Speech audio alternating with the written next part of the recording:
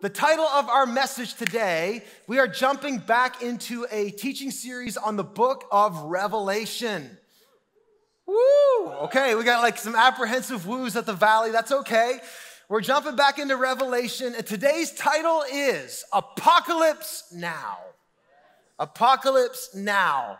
If I had a backup title, I would call it Then I Saw the Lamb. I want to start out with a statement.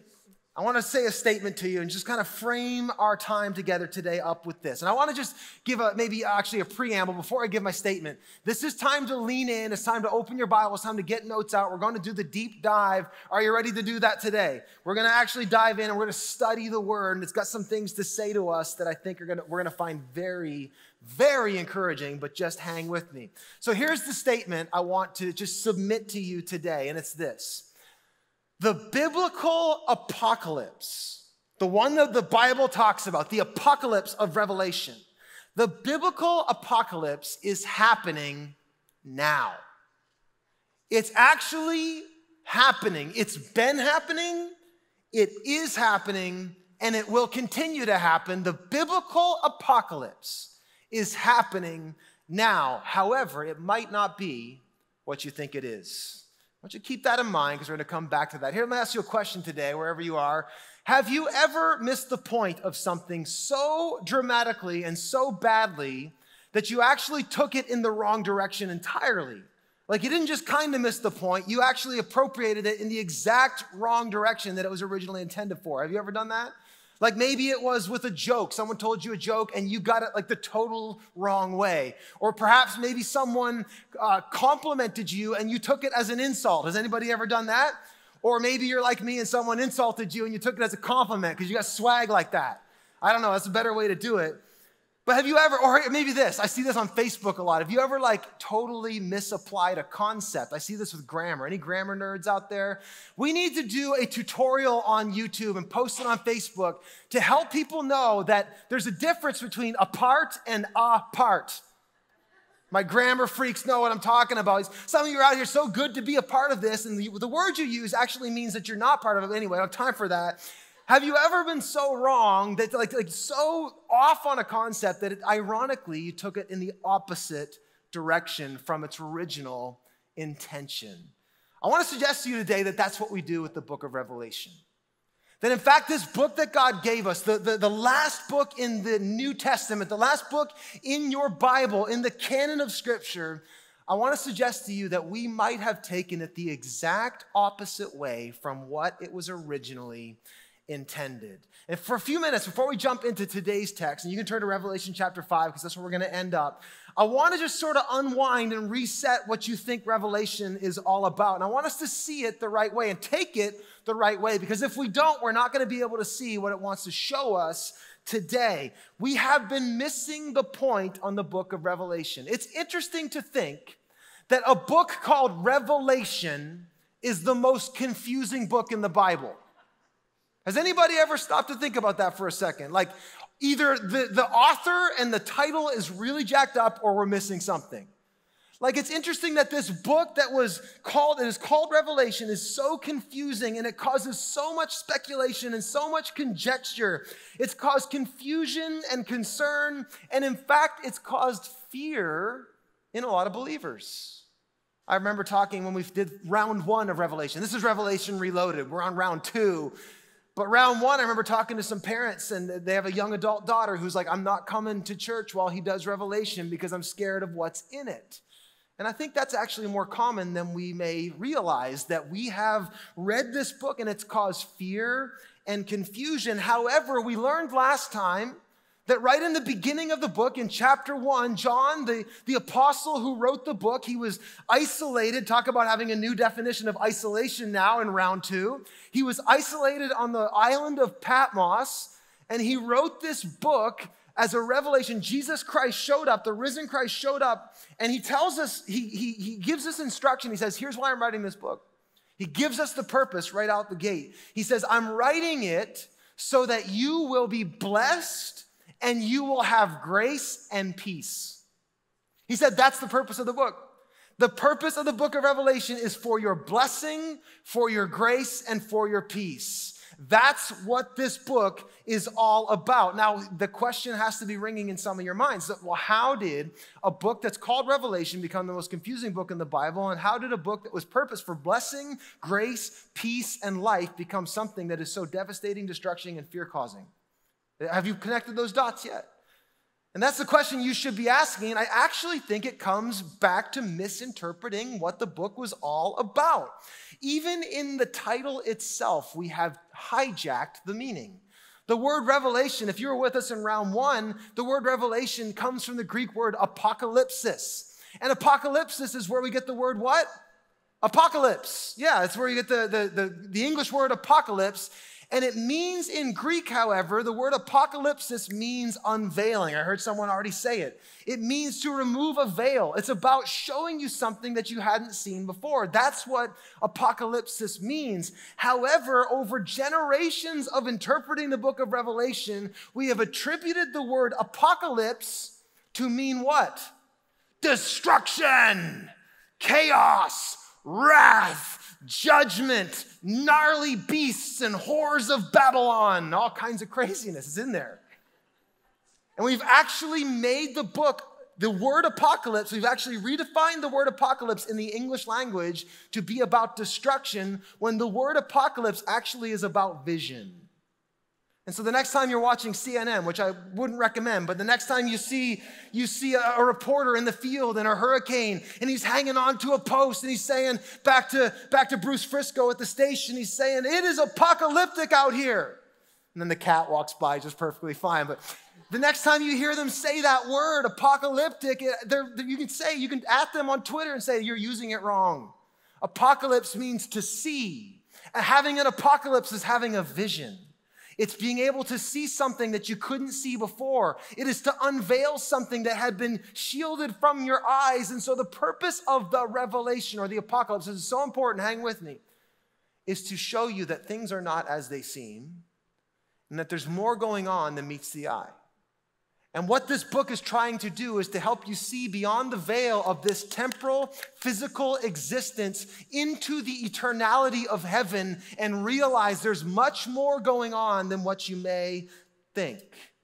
Now, the reason we get lost in this book is because of the imagery.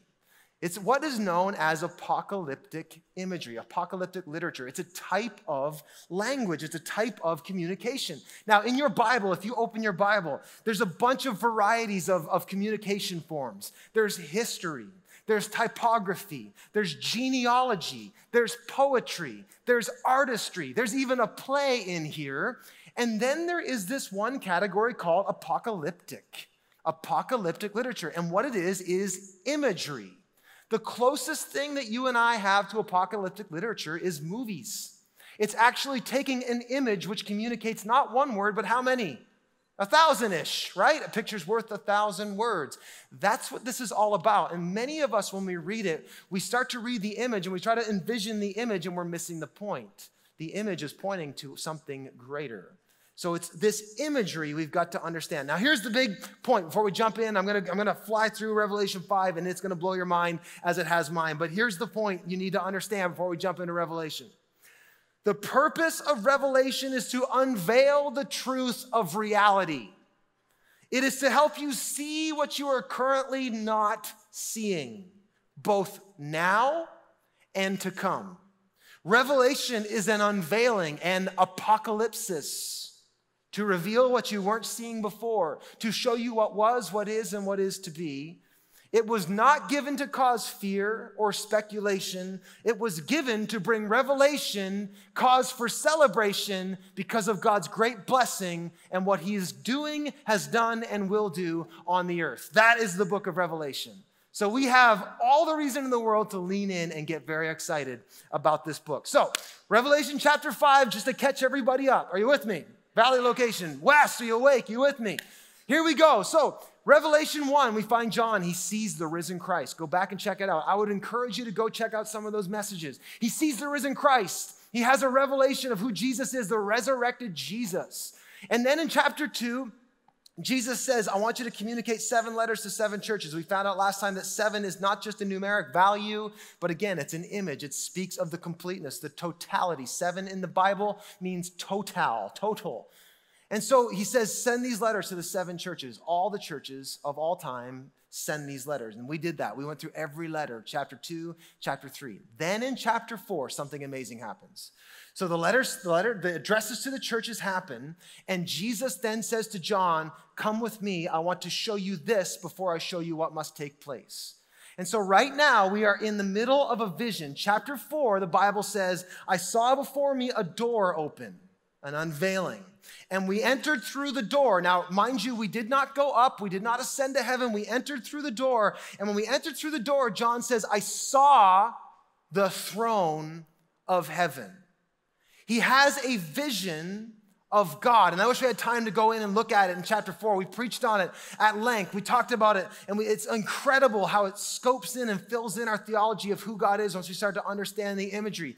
And he has this picture of God. He sees heaven. And now remember, it's not some other place, some other time. He literally stepped from Patmos through a door and saw another reality. And so he's seeing the throne of heaven, and he's relaying what he saw. And now we find in chapter 5, here we go, the camera zooms in. So first he sees in chapter 4, he sees God on the throne, and he sees around the throne there's a sea of glass because the sea is calm. Chaos is calm in the presence of God. He sees it encircled by a rainbow, which is a sign of grace. Even entering the throne, it's a throne of grace, which we're going to see even in more detail today. And he sees that he's surrounded by 24 elders. All the authority of mankind surrounds him, and 4 living creatures, which represent creation, are right before him, worshiping him. And now we zoom into the throne. Are you ready? Revelation chapter 5 says this. Now, I want you to read this out loud with me. If you remember, it says in the beginning of the book, blessed is the one who reads this out loud, who hears this, and who obeys it. So let's get that triple blessing. You want the triple blessing? Yeah, okay, good. All right, West, you too. Here we go. It says, then I saw in the right hand of him who sat on the throne a scroll with writing on both sides and sealed with 7 seals. Let's stop there and let's start to unpack this. We're going to unpack the Bible because I don't want to just fly over things that mean so much. And so it says, John, the camera zooms in on the throne.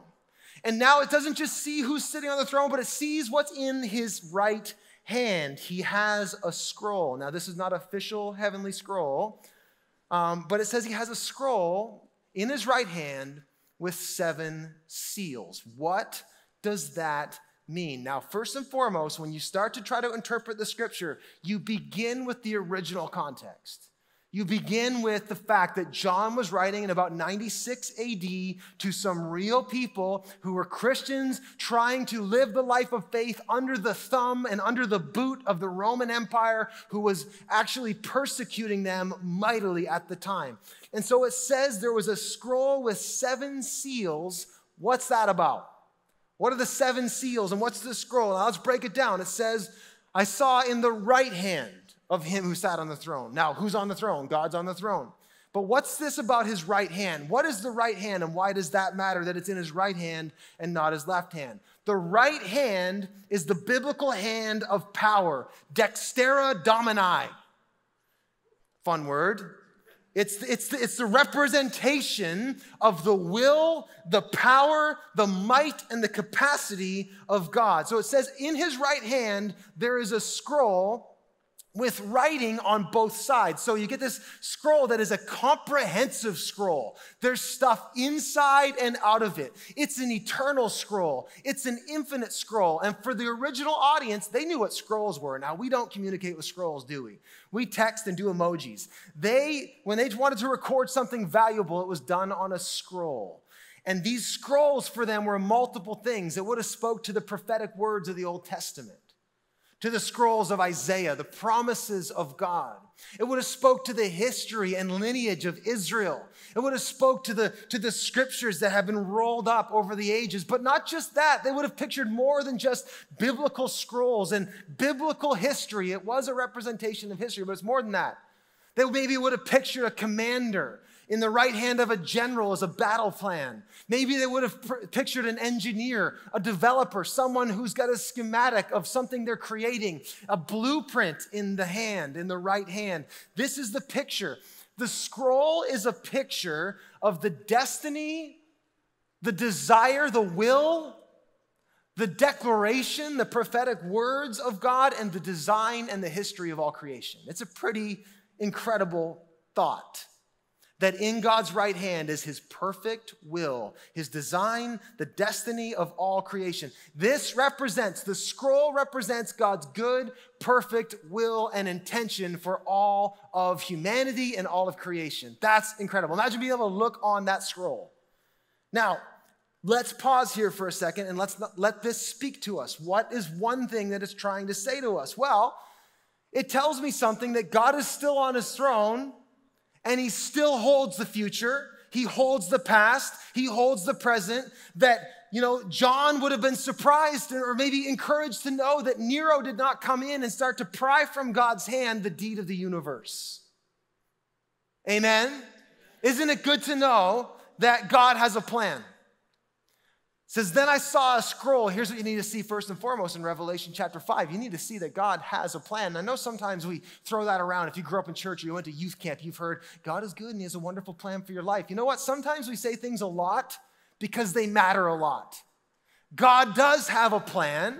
God is on the throne, and Nero isn't bringing that into question. The Roman Empire isn't bringing that into question for John and the early Christians.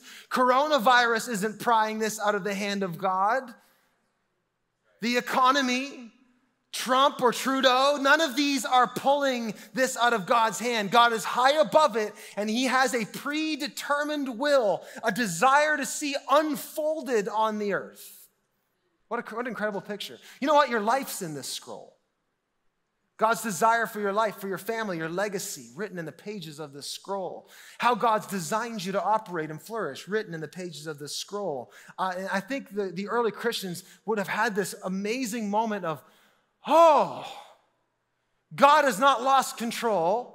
And the best thing that could ever happen on the earth is that scroll getting unfolded and the perfect plan and will and order and design of God being fleshed out on the earth. That would be the best thing that could ever happen.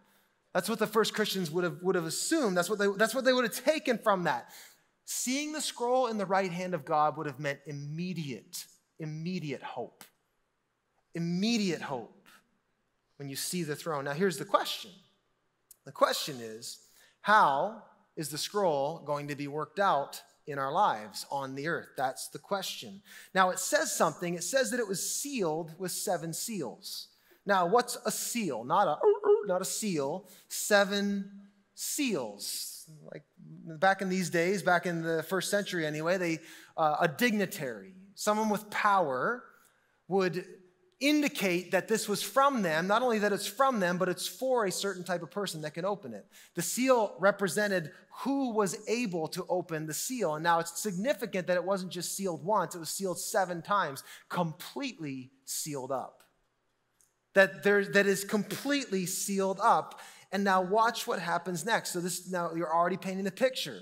God has a perfect plan and a perfect will, but it's sealed up, it's rolled up. It's in his hand. And then watch what happens next. It says, I saw a mighty angel proclaiming in a loud voice. So I saw the one on the throne, and in his hand was a scroll. And then I saw a mighty angel proclaiming in a loud voice, who is worthy to break or open the seals and open the scroll? But no one in heaven or on earth or under the earth could open the scroll or even look inside it. I wept and wept. Now, I thought Pastor Seth did such a great job a few weeks ago talking about how, the Bible didn't have emojis and it didn't use like 10 exclamation points. What it would do is use the same word twice to show you how intense that is. I looked up the Greek and here this wept is like bitter wailing. I wept because no one was found who was worthy to open the scroll inside. Now, why is John weeping? Why is John weeping? Because have you ever had your hopes dashed? Have you ever had your hopes like at an all-time high? Like some of you don't want to get your hopes up because you know the feeling of having your hopes crash down to earth, right? That's the moment that John's in. He has this simultaneous thing happen. He sees the throne. His mind is being blown. God has a plan and it's firm in his hand, and yet he realizes that it's wound up. It's closed, it's sealed, and then this mighty angel, not just any angel, a mighty angel says, who can open this? We're stuck. We're stuck. God has a will, but it's sealed up. And he has this moment of devastation where he weeps and weeps because no one is worthy in heaven or on earth to open the scroll. John in this moment sees, here's the next thing I think this points us to. There's a great problem that the universe faces, especially like this place we call earth.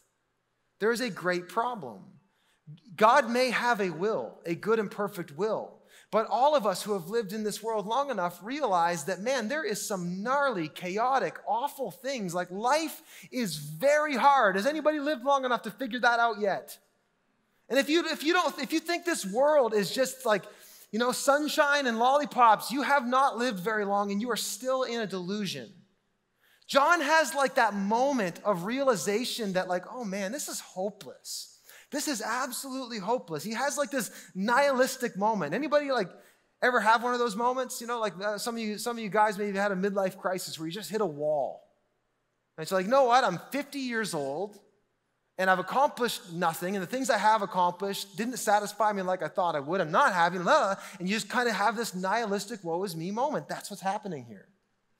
He's having this moment where he's just struck with the weight of despair, realizing that God has a perfect will, and yet we're stuck under the reality and rule and reign of chaos, sin, Nero, persecution, coronavirus, job loss, economies tanking. We're stuck under this. This is what was going on. This is the great problem of life.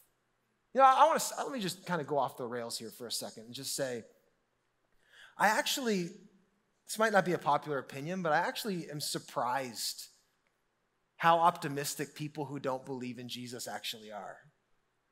Like, I honestly don't know how you get up in the morning. Life is so hard. This world is so brutal.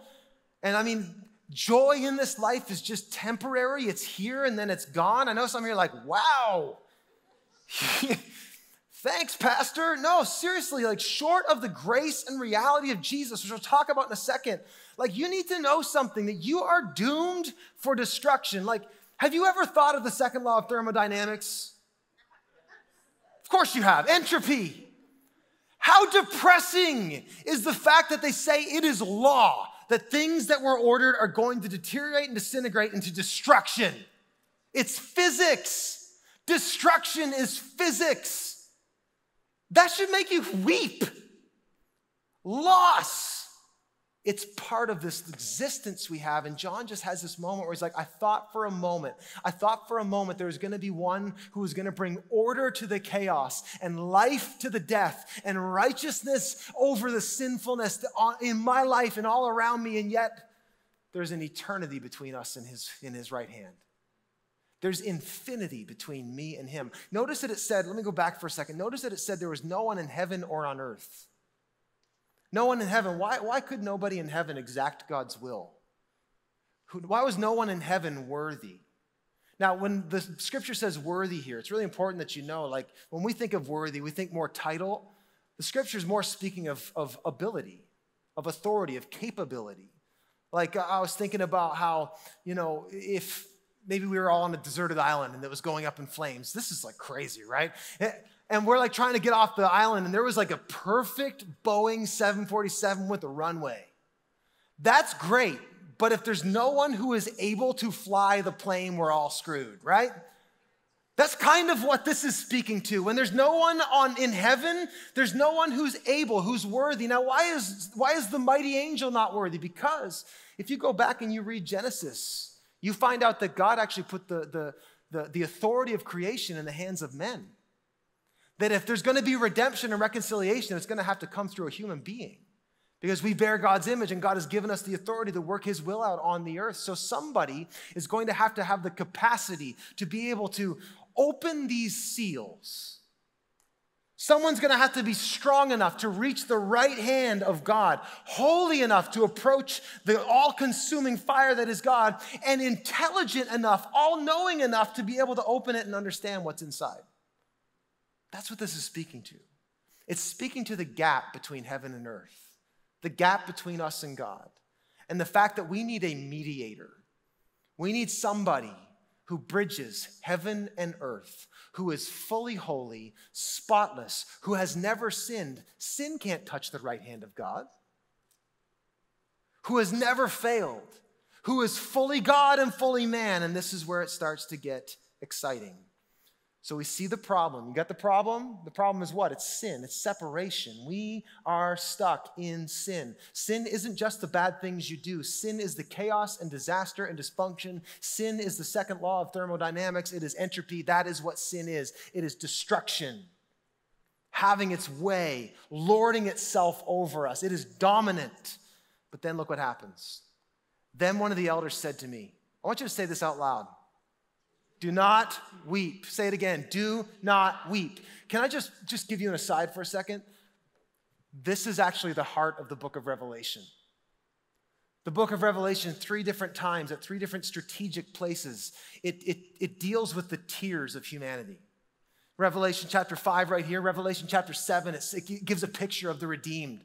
And it says that Jesus himself wiped every tear from their eyes. This book is not about crying. It's about the end of tears. Revelation 21 says that in the end, there is no more crying, no more mourning, no more sorrow, no more tears. Do not weep is one of the great invitations of this book. That's just an aside. Now let's keep going. He goes, do not weep. See, the Lion of the tribe of Judah, the Root of David has triumphed. And he is able. He's smart enough. He's capable enough. He's powerful enough. He's holy enough. He's heavenly enough. He's earthly enough to open the scroll and its 7 seals. He is the one who can unfold the great and perfect will of God on the earth. This is getting really good. It says, don't weep.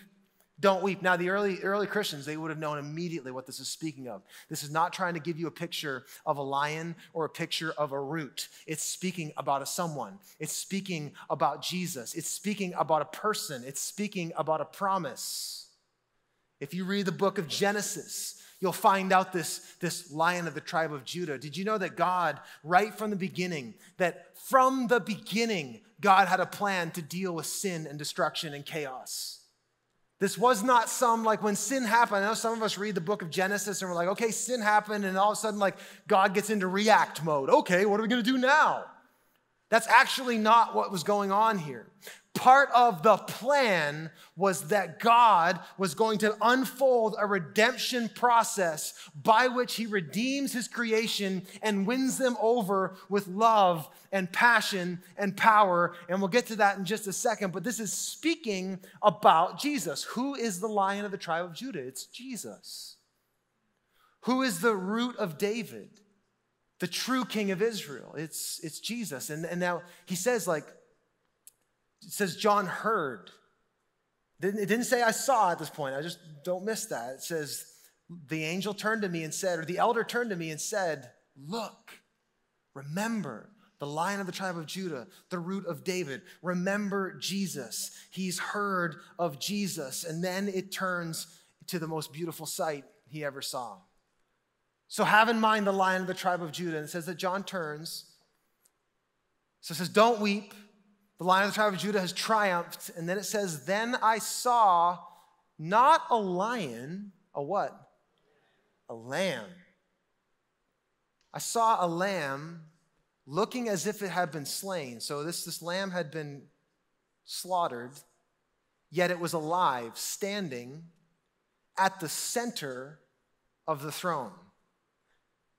So as the camera zooms in, he sees that the one who's sitting on the throne is actually a lamb, not a lion, and he is in the center of the throne. And that whole incredible, heavenly, eternal scene that we saw in Revelation chapter 4 with all the angels, the myriads of angels, and the 24 elders and the living creatures, they're actually circling around the lamb.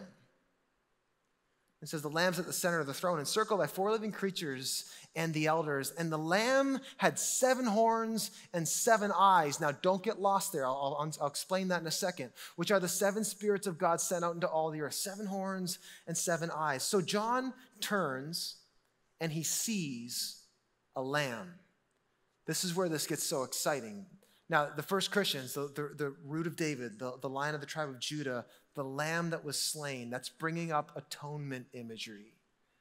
It's bringing up Old Testament like Leviticus. They would actually slaughter a lamb to know that they've been made right with God. And now this is speaking of what? It's speaking of Jesus, the Lamb of God who came, took on our sin, died in our place, was slaughtered on a cross. He died. He actually bore and absorbed death and sin in its entirety on the cross. And I think this is just so important that we understand something, that the Lamb is actually the one that's on the throne. It's the Lamb that was the plan. The Lamb was the plan all along. It actually says in John 1:29, I love this, John we think the same guy wrote this, talking about John the Baptist, saying, look, the Lamb of God, talking about who? Talking about Jesus. Look at the Lamb of God who takes away the sins of the world. It's that atonement. Then Revelation, same book says, it tells us the Lamb was slain from the creation or the foundation of the world. That means that God knew that we would fail. That means that God knew that we would fall short of his glory. That means God knew we would need mediation. That means God knew we would need vindication and reconciliation. And so he put into motion the most perfect plan. It was the Lamb. The Lamb was the plan all along. Now, what was that talking about? It was talking about like 7 eyes. Let's go back. It's talking about 7 eyes, and I want to go back just a sec. Said it had 7 eyes and 7 horns. What is that all about? Well, 7 is what? It's complete. It's perfect. It's full. What are the horns and what are the eyes? The eyes represent what? The eyes represent vision, but more than that, it represents understanding, omnipotence. The Lamb is all-knowing, and the Lamb has 7 horns. What are 7 horns? The 7 horns represent, in that day, they represented royalty and supreme might. It wasn't just 1 horn, there were 7 horns. So what's the 7-horned, 7-eyed lamb? What's it a picture of? It's a picture of Jesus, who is perfect in power and perfect in knowledge. He is the one who is worthy to open the scroll. The Lamb was always the plan. The Lamb was always the plan. So let's finish it off, because here's where it zooms in. The Lamb then went and took the scroll from the right hand of him who sat on the throne. What's that mean? It means, again, the Lamb was the plan, that Jesus, through laying down his life, was exacting and enacting the will of God on the earth. That God intended to lay, not just to put our sins on ourselves, but it says in Isaiah 53, he put the sins of us all on himself. That's the plan. It says, and when he'd taken it, the 4 living creatures, so he goes over and he takes and then when he'd taken it, the 4 living creatures and the 24 elders fell down before the Lamb. Then it says this, it says, each one had a harp, and they were holding golden bowls full of incense, which are the prayers of God's people. You see this shift in the heavenlies, and John gets a vision of it, where Jesus takes his seat on the throne of the universe, and all of heaven turns toward the Lamb, and then you start to see all the earth turn towards the Lamb. And next week we'll get into it a little bit more, where all of a sudden you see heaven worshiping the Lamb. You see the elders worshiping the Lamb. You see the earth worshiping the Lamb. You see humanity worshiping the Lamb, and everything points to the Lamb. This right here, the vision of the Lamb slain, is the apocalypse. That's what Revelation wants you to see. On the throne of the universe. Let me say it like this. Some of you are getting lost. Let me just Zoom it in. On the throne of the universe, it says in Revelation, there is an all-powerful, all-knowing, all-worthy Lamb that was slain for you.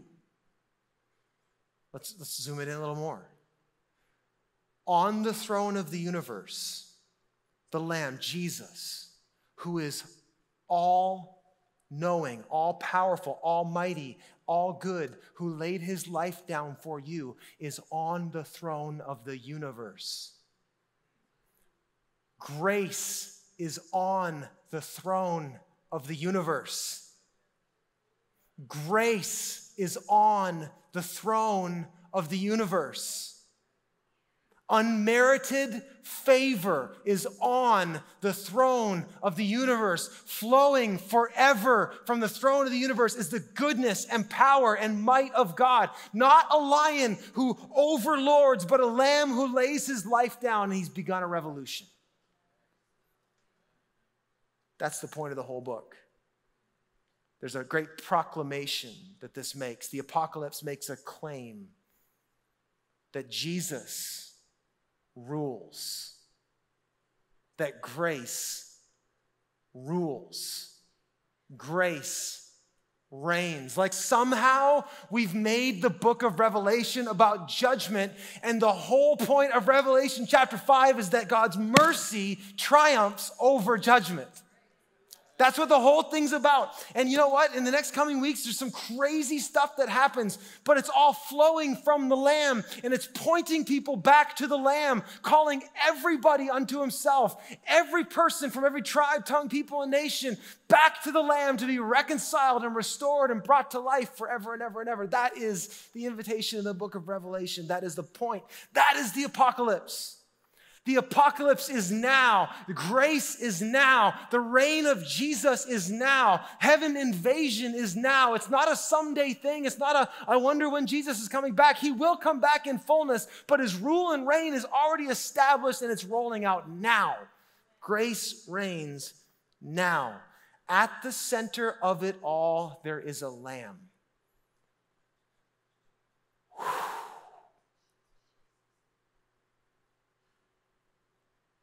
Not a roaring lion that wants to devour. Oh, don't mistake. He's not stupid. He knew exactly what he was doing. 7 eyes, remember? And he's not weak. Don't mistake meekness for weakness. Don't mistake the fact that he laid his life down and he let sin take him and he let humanity take him. Don't mistake that as weakness. That was actually eternal, omnipotent strength. And it was part of the plan all along. The apocalypse has happened and is happening. The Lamb is on the throne. The Lamb is on the throne right now over coronavirus, over pandemics, over the economy, over your busted up family, over your disappointment, over your job search, over your body, over tomorrow, over the next day and the next day and the next day and the next day and the next month and the next year, forever and ever and ever. The Lamb is on the throne. That is the apocalypse. See the Lamb. That's the invitation. The invitation of Revelation 5 and everything that flows from the rest of the book, all is from that singular declaration, I saw a lamb. It's this claim that grace reigns. Grace reigns. Jesus has triumphed. Love has triumphed over hate, right? It's a lamb. He didn't conquer hate by hating it. He loved. Mercy has triumphed over judgment. Peace has triumphed over chaos. Life has triumphed over death. Kingdom has triumphed over the anti-kingdom. And Christ has and will continue to conquer over antichrists. As we're going to see, grace reigns. Breathe that in. The first Christians, I'm almost done. The first Christians, they would have seen that and they would have been like, oh, Jesus is on the throne. Grace is on the throne. Nero is not on the throne. Domitian is not on the throne. Persecution is not on the throne. Death is not on the throne. Jesus is on the throne. Grace is on the throne. Through the grace of God, through Jesus, grace is reigning. No matter what you see, the invitation is to look at the Lamb. So look at the Lamb. Romans chapter 5 tells us that just as sin reigned in death, so grace might reign through righteousness to bring eternal life through Jesus Christ our Lord. What does it mean? What does it mean to live under the reign of grace? I just jotted down some thoughts for you today to take home. What does it mean to live under the reign of grace, under the revelation? This is an invitation to live under the revelation, the constant awareness that Jesus rules and reigns. Grace rules and reigns. Well, you're invited to see the Lamb when you see yourself. Sometimes you need to see the Lamb before you think about yourself. You need to remember that, you know what? You aren't the sum of your mistakes. You aren't what people did to you. You aren't the disappointments that you had. You are, the Bible says in Romans 8:1, there's no condemnation for those of us who are in Christ Jesus. The Lamb's on the throne. Grace rules. So that means grace rules over me. It also tells me that grace rules over my sinfulness. Grace rules in such a way that it makes sin matter more, not less. See the Lamb when you see your past. Remember that although your sins are as scarlet, they are washed as white as snow, it says in Isaiah. See the Lamb when you see your present. Are you suffering right now? See the Lamb. See the one who is acquainted with sorrow. See the one who knows what it is to suffer. See the one who would cause you to pray a prayer like Paul, who said, I want to know Christ and the fellowship of his sufferings, because it's actually in suffering that triumph begins to happen. This Lamb rules through suffering. See the Lamb when you see your future. Who can separate us from the love of God? The Lamb should remind you that it's going to be okay. The Lamb should remind you that, look, Jesus is on the throne. And it doesn't really matter what I go through today or tomorrow. In the end, he will have his way. He is the one who is worthy to hold the scroll. He is the one who is exacting my future. He is the one who is rolling it out. See the Lamb when you see others. Let grace rule when you see others. Paul said in 2 Corinthians, we don't see people from a worldly point of view. We see people from a revelation, from an apocalyptic point of view. We see the Lamb when we see others. See the Lamb when you see the world. See the mission of the world. See that the Lamb is wanting to exact his rule and his plan and his will across the earth. And see it prophetically that we believe that he will reign from sea to sea and he will have dominion from the river to the end of the earth. Can I get an amen? See the Lamb. See the Lamb when you see God. I think that's one of the most important things about this is like at the most climactic moment in the Bible when the camera zooms in on what is God really like. You see a lamb that was slain. Even later, you're going to see Jesus come back. And it says that he rides a white horse. We're going to see a couple white horses. They're pretty wild. But Jesus comes back and it gives us this image of him conquering. And he conquers by the sword of his mouth, which is the representation of his word. But then it says he's covered in blood. And some people have taken that to mean that it's like the blood of his enemies. I don't think it is. I think it's his blood. Because if grace rules and he conquers through laying himself down, I don't think he's going to change the game at any point. I mean, of course, we're going to see him do away with sin and death forever and ever. But this God, what is he like? He's like a lamb who is slain. The Lamb is on the throne. Here's three reflection questions for you, and then I'm going to pray. Question number one, am I keeping the scroll? Am I keeping the will of God in full view this season of my life? Or am I living like it's been dropped? Do you believe that God has your life in his hand? Number two, when I think of God, do I see a lamb who was slain standing, a seven-horned, all-powerful, seven-eyed, all-knowing lamb, God who is standing, it says, not laying down, standing in authority. When I think of God, when I conceive of God, do I see the lamb? Has the apocalypse of Jesus transformed your vision of what you think or who you think God is? Do you see God? Do you think of God as a lamb whose mercy beckons us? Or are you trying to get him off your back? Do you think he's angry? Number 3, am I operating under the reign of grace? That's the big question. Am I operating under the reign of grace with myself? Are you holding yourself accountable for things that the Ancient of Days has forgiven you for? Are you punishing yourself for things that Jesus bore for you? Am I operating under the reign of grace with myself, with others, with the world? The apocalypse is happening now. Grace rules. Let's pray. Jesus, thank you for your grace. Thank you that right now there is a Lamb who sits on the throne.